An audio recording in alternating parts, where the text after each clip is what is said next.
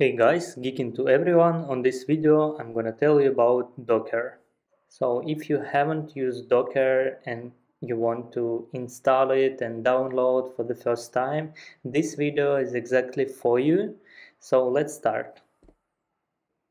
So what is the Docker? Docker is a container management service. The whole idea of Docker is for developers to easily develop applications, ship them into containers which can then be deployed anywhere. The initial release of Docker was in March 2013 and then getting so popular day after day. Developing in Docker speeds up application as it shares the kernel and other resources instead of requiring dedicated server resources.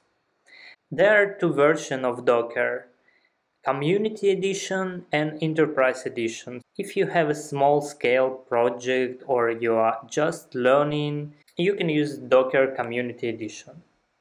So it is important to brief mention about features and advantages of Docker. So let's talk about features of Docker. First feature is the ability to reduce the size of development by providing a smaller footprint of the operating system via containers. Second one, with containers it becomes easier for teams across different units such as development, QA, and operations to work seamlessly across applications. Third feature, you can deploy Docker containers anywhere, on any physical and virtual machines, and even on the cloud. And fourth feature, Docker containers are pretty lightweight. They are very easy scalable. So, advantages of Docker is memory usage, portability, scalability, and boot up time. Let's talk about Docker components as well. First component is Docker software. You can download and install it into the Mac, Linux, and Windows. Also, it's a Docker engine. Docker engine is used for building Docker images and creating Docker containers. Docker Hub.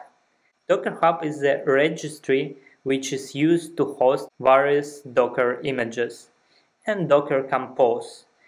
The Docker Compose is used to define applications using multiple Docker containers. So let's move ahead and start practical part of this video. Firstly, you want to know how I can install Docker on my operational system. Actually, there are different ways for installation. My operation system is Linux Ubuntu. You can check it out. Your Linux operational system uses this command you name and -a option. As you can see, there is a Linux Ubuntu and there is a version, and I'm gonna download and install Docker on my Linux Ubuntu operational system. I can do this different ways. First way is install Docker on Ubuntu using default repository. Second, install Docker from official repository. I'm gonna do this by this way. So third way is install Docker manually by downloading the Docker file. And last one is install Docker from the convenience script. So as I said, I'm gonna install Docker from official repository. Let's do that. So to install Docker from official repository, first step, I recommend you update the local database. To update local database, you can use a command sudo apt get update. Okay, press enter, you have to type password.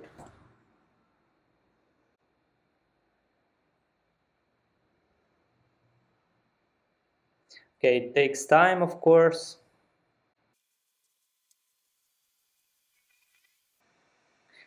Okay, it's finished. Let's clear the terminal.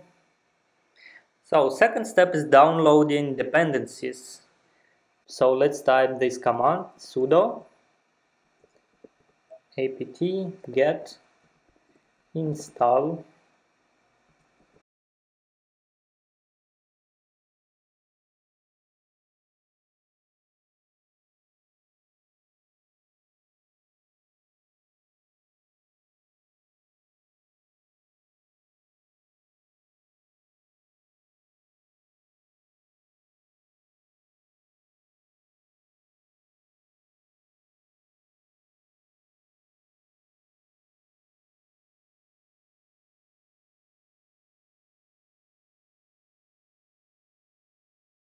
Okay, by this command you can download dependencies.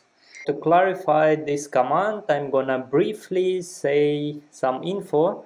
So, apt transport HTTP, I highlight the text, allows the package manager to transfer files and data over HTTPS. CA certificates allows the system and web browser to check security certificates. Curl is a tool for transferring data. You can check on my YouTube channel another video about curl.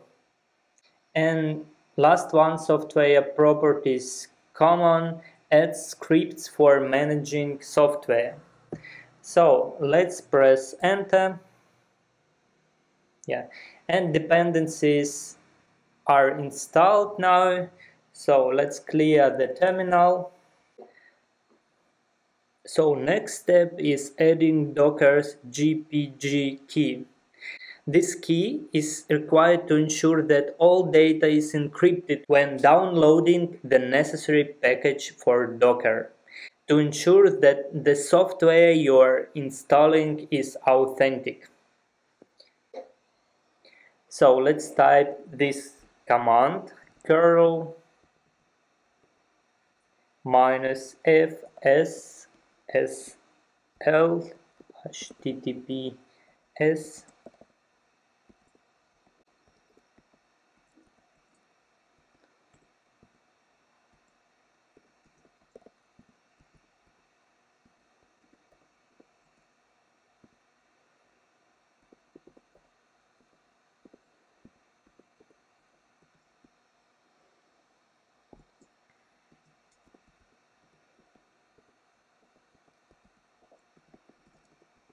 Okay, and let's run this command. Okay, on output you can see okay, everything is okay. Step 4, installing the Docker repository. To install the Docker repository, let's type this command sudo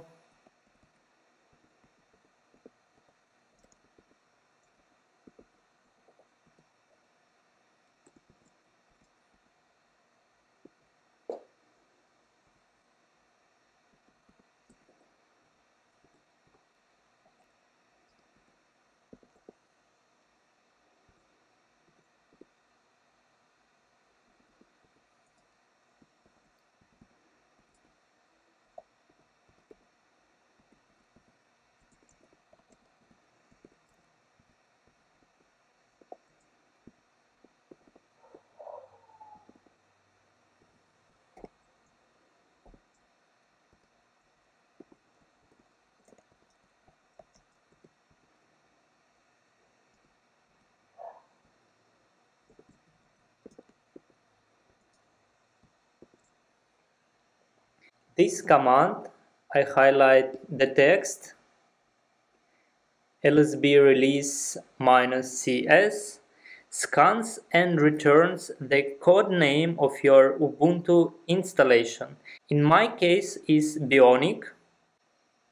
Also, the final element of the command, stable, is the type of Docker release.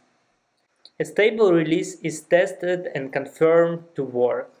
So I prefer stable release. Okay, press enter. Okay, I have to do this. Okay, it's downloading now.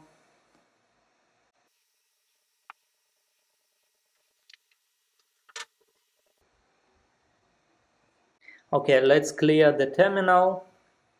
Next step, step 5, is updating repositories. We already type and run this command. Do this one more time. Okay.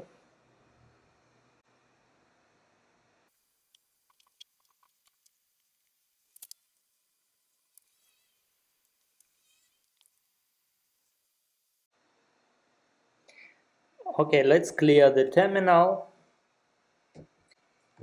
Okay, and finally step 6, installing latest version of Docker. I'm gonna install latest version of Docker, but if you want to install specific version of Docker, I'm gonna show you how to do that on this video as well. So let's type this command sudo apt get install docker ce. So by this command you can install latest version of Docker, but if you want to install a specific version of Docker, you can, instead of this text I highlight now, you can specify the version you want to install on your operational system. If you remove that and run this command, I highlight the text, you installing latest version of Docker. So press enter.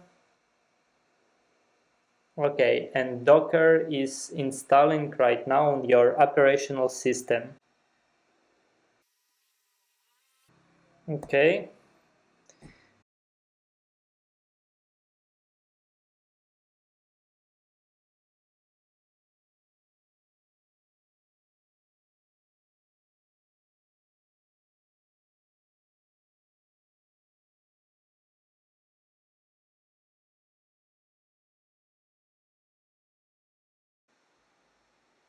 so my congrats, the Docker is installed.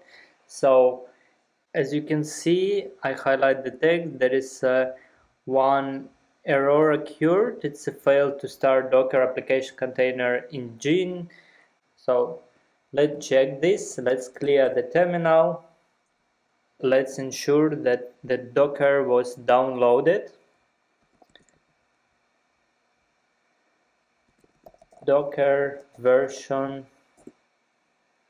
Okay, as you can see, now on my Linux operation system there is a Docker installed and there is a version of this Docker.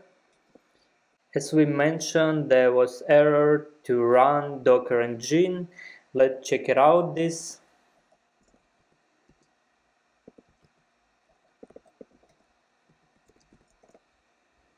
Okay, don't forget type sudo. As you can see, it's failed. So let's run Docker engine manually.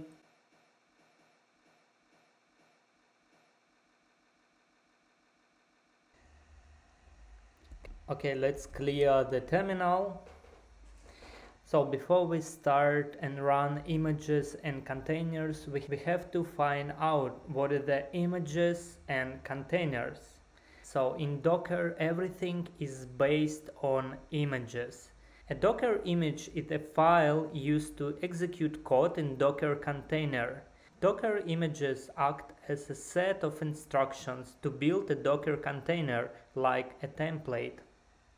So, but whether we can download these images, mostly you can download from the registry. And Docker Hub is the main registry service on the cloud that allows you to download Docker images that are built by other communities. So, also you can upload your own Docker built images to Docker Hub. So let's talk a little bit more about Docker Hub. Okay, you can open Google and type Docker Hub, and first link is gonna be hubdocker.com. You can open it.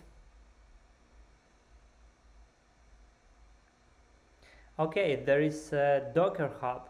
You can sign up here and then sign in if you want to, for example, create your private registry here. Okay, but mostly many images you can download free without any registration. So let's type Ubuntu and press enter. Okay, here we go. You can scroll all this list. There are many Ubuntu images. You can set filters on the left, and also there is a Docker official image of Ubuntu. So let's open it. As you can see, there is official Ubuntu image. You can download it by this command, docker pull Ubuntu. Also on this page you can see some information about this image, how to build this image, about license, etc. So we're gonna use this image and we're gonna pull this image on our Docker. Let's do that. So we have to type sudo docker pull Ubuntu. If we don't specify any version after Ubuntu, it's gonna be downloaded latest version. But if you want to download a specific version, you have to specify the version you want to download. Instead of text, I highlight now. Okay, but I want to download latest version, so I just remove this and just press enter. You have to type the password.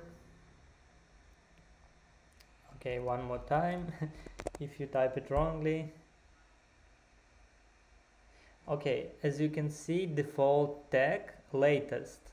But if you one more time want to download a specific version, you can specify the version after colon.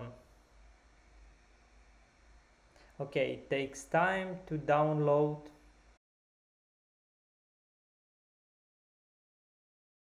Ubuntu is downloaded successfully. Okay, if you want to know what images are downloaded in your Docker, you have to type sudo docker images. So very simple.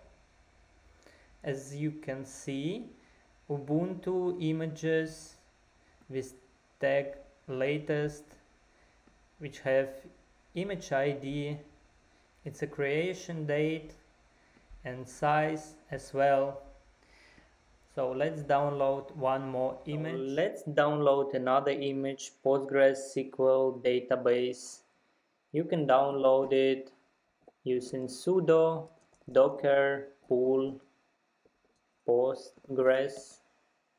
I'm gonna download the latest version of Postgres as well, but if you want to download a specific version, you can specify the version of the column like that. To get more information about images and versions, you can get a Docker Hub and check it out there. So press enter.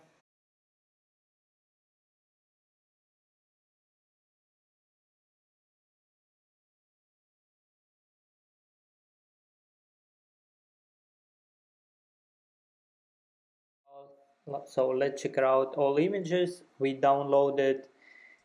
You can use a sudo docker images command, press enter. As you can see, there is a Postgres image, there is Ubuntu image with their meta information included. There is information about tag, there is information about version and unique image ID, information when these images were created, and the size of images. Okay, and what you can do with these images? Actually, you can run a container from image, and container is an instance of an image. You can see syntax on your screen now. So let's run a container from Ubuntu image. So type sudo docker run -it Ubuntu bin bash. By this command we run a container from Ubuntu image. This option -it is used to mention that we want to run in interactive mode, and bin bash in the end of this command is used to run the bash shell once Ubuntu is up and running. So let's press enter. So as you can see, we dropped into container shell, run some command, and you name A. As you can see, it's a container Ubuntu shell. So to exit from this shell, you can type exit or press Ctrl D. Okay, exit. If you want to see information about container, you have to run this command sudo docker ps. So by this command you can see all running container. As you can see, there is no running container. If you want to see all containers, you can use a -a option. So you can use a sudo docker help command to check an info about Docker, included different commands, common commands, management commands, swarm commands, and just simple commands. So you can find different commands how to manage containers, images, etc. So it's plenty information about Docker, so don't hesitate to learn this. I'm gonna show you how you can remove containers and stop it and start it. For example, if you run this command, you can see all containers. There are two containers, and the status of these containers is not running, it's exited. So we can remove these containers by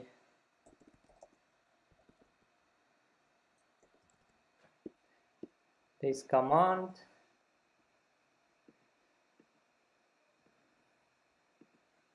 Okay, you have to specify sudo docker rm and then the ID of container you want to remove. If you press enter,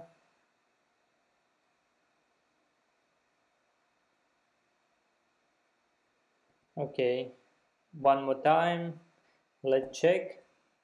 There is only one container, another one we just removed. Let's remove this one as well. Copy.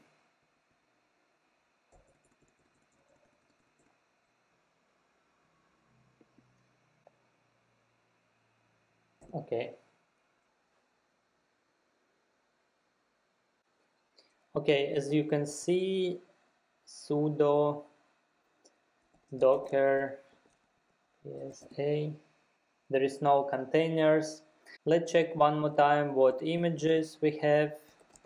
Docker images, two images. If you want to remove an image, you can use a sudo docker rmi and then you specify the image ID. So, but I don't want to remove these images, but you can do this if you want. To return the image IDs for the images, you can use a sudo docker images -q. As you can see, it returns only IDs of images we have. Okay, let's clear the terminal. So let's run a container from another image, Postgres. You can do this, run this command, sudo run. Then we specify the port.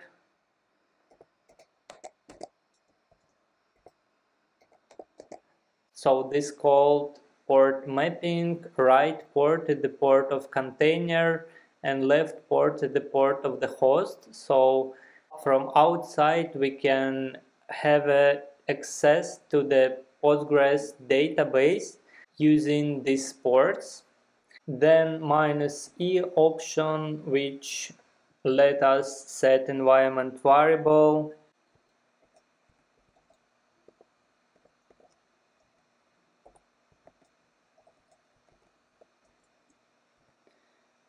You can specify the password. It's gonna be test password, for instance, and -d. -d, this flag help us run the container in detach mode, means in the background process. And then you specify the name of your image. It's a Postgres in my case, so press enter. Yeah, I forget the main command, docker. Okay, docker. Okay, press enter. So we run the container. To check this out, we can run sudo docker ps command, and we see container ID, name of image, the command we run, the creation time, status of this container, it's up now. There is ports we specify for container. Okay, if you want to work with Postgres database, you can do this by different ways. You can install a pgadmin client, or you can connect by CLI. And I want to show you how you can do that. You can type sudo exec, means execute, -it, then container ID. You can copy that, then specify shell. It's going to be bash. Postgres user, you can use psql -h, localhost -p, means port, and we already mentioned the port. -u means user, default user, and password we specify, and -w option means authenticate with password. So press enter. So our password was test password. So press enter. So we authenticate successfully, and we use some commands here to check list of database. Also we can create a database by create database command, test database. Okay, oops.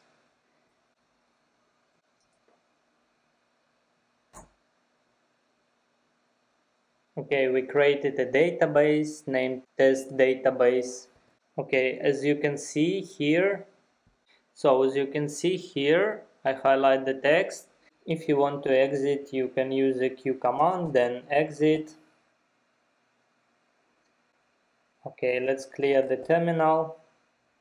Let's check the Postgres container one more time. Sudo docker ps.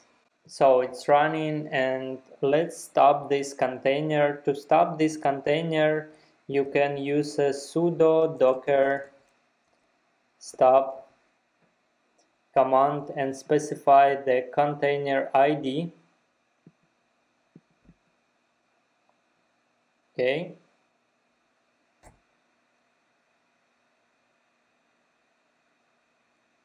One more time, this command is showing us the running containers.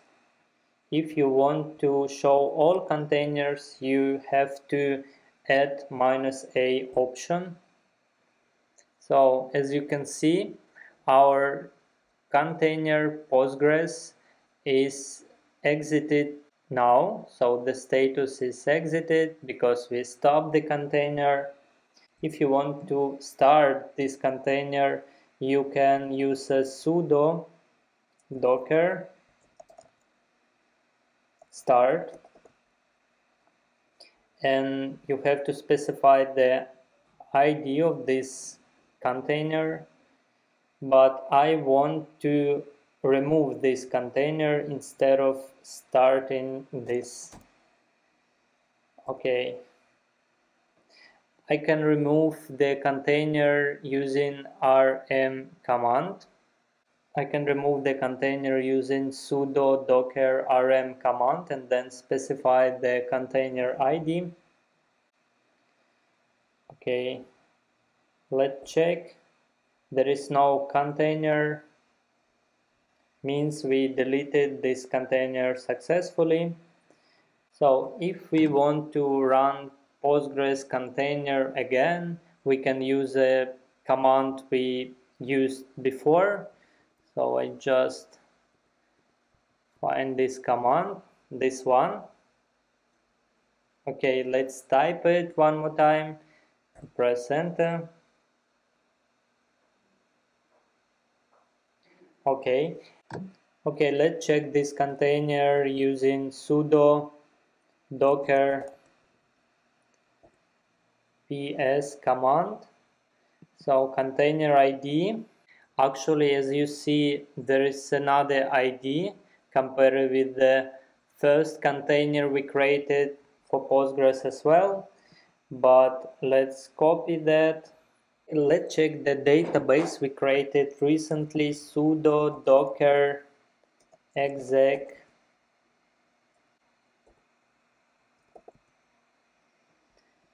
then pass the container ID and then type bash psql host localhost port, as you know, 5432, user default user Postgres, and for authentication we request a password. The password is a test password. Okay, let's check. As you can see, there is no test database we created. That's how it works. By default, when containers get removed, all creating data, all inserting data are get removed as well. But how we can save all data we insert, especially for database, it's so important. How you can do that, I'm gonna show you. Let's stop and remove the container.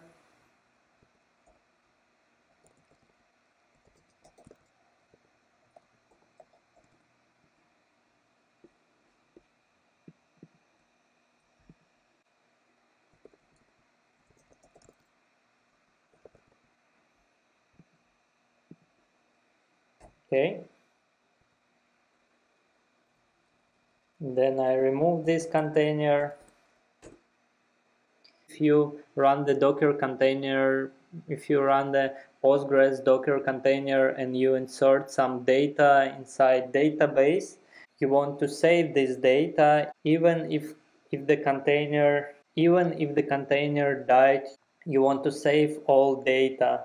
How you can do that? So let's find the command we run the container. You can use the volumes. Volumes help you to save the data from containers to the specific location on your host, for example.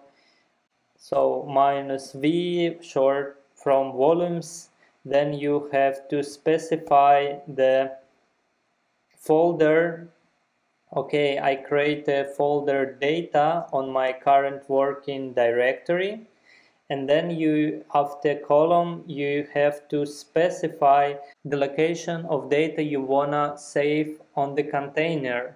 It's a var lib PostgreSQL data.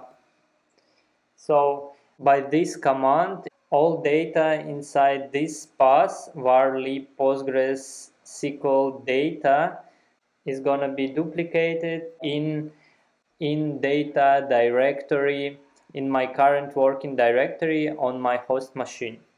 So press enter. So let's check.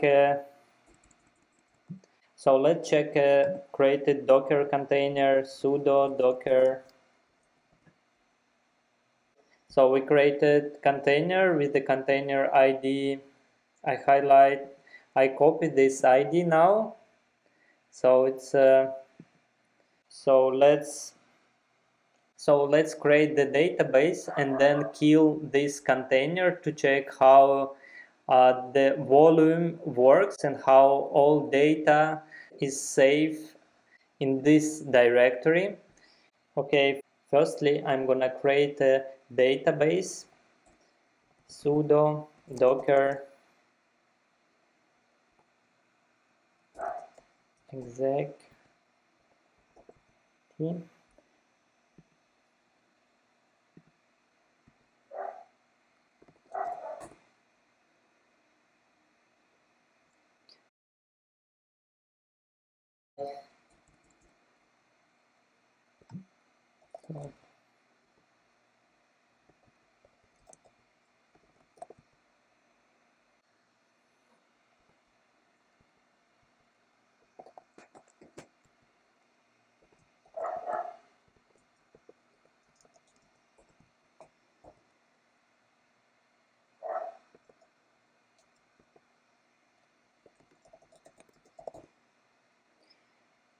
Okay, create database test. Okay, let's check one more time. Okay, there is a test database. Let's exit from this. Okay, let's clear the terminal. Sudo docker ps. Okay, let's copy one more time container ID. Let's stop and remove this container in one command. Sudo docker stop. So let's stop and remove this container. Sudo docker stop, then the container ID.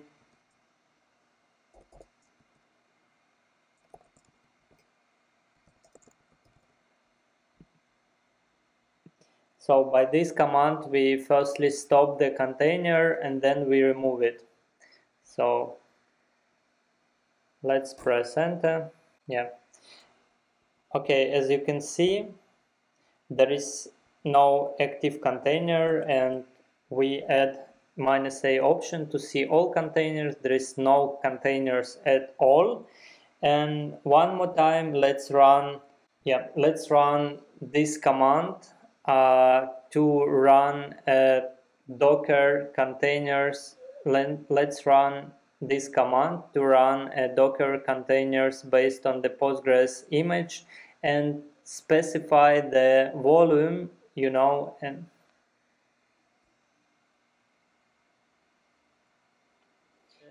let's run ls command. As you can see, there is data directory created here. So let's check what is inside this directory.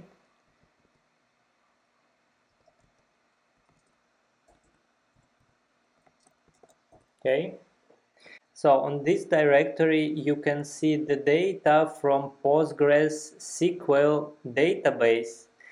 We specified the volume to save and inserted data into database. So all this info is saved on this directory. So, and if we run one more time the container and specify the volume and this directory and specify -v volume and specify this directory and this path inside the container. Let's do that. Okay, sudo. Let's check the container ID.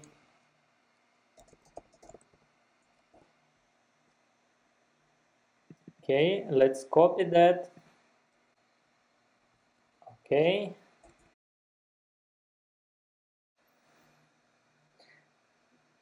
Okay, let's paste new ID.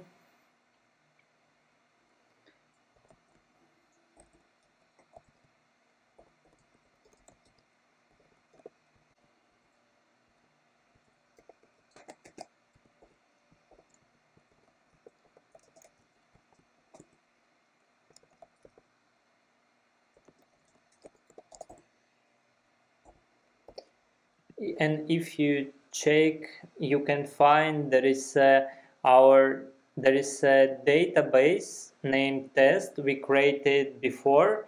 So if you want to save inserted data into containers, you can use the volumes. So let's close it.